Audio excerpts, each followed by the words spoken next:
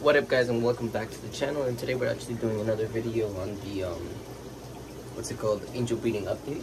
What's it called? We see a little bit more of a difference today. Today it's day 5, and let's get started. So if you guys remember, this is the male and that's the female angel that laid the eggs. I put in a new cone so when they want to they can do it again. But as you can see here, there's not as much on it as there used to be because a lot of them actually fell down. And they're all like right there. They're starting to look more like fish now, even though they're still wigglers. Let's see if I can get a better look. But I'm excited. I put in a slate up here for these guys. I don't know if they're gonna breed up in here. I still need to move them.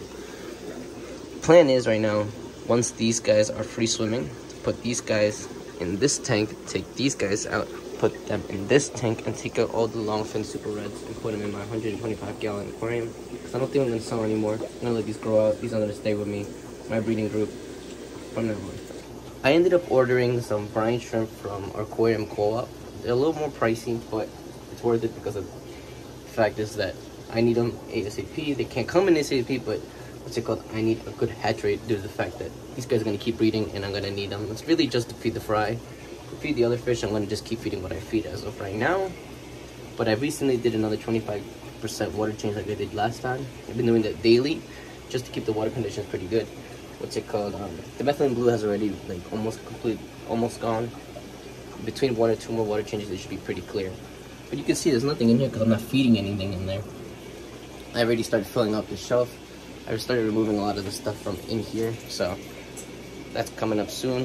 What's it called? I'm gonna put in a better light than this. This is just an old aquarium light from one of the better tanks. I'm gonna put a strip up here so if you focus a little better. Same thing as here and one down here.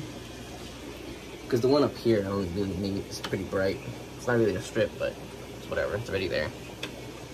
But anyway, that's it for today's video. Don't forget to like, comment, and subscribe. Tomorrow we're gonna do another video. Hopefully, sooner or later we get some wigglers. Free swimming. Sorry. But yeah, it's be exciting. Hopefully, I need to add some more water to my sump. It's already pretty low. But anyway, again, don't forget to like, comment, and subscribe. This is to see more videos like this and to keep updated with the angelfish fry. The minute I think these guys are gonna breed pretty soon too. They've been eating a lot of bloodworms and a lot of brine shrimp, so hopefully we get another round going.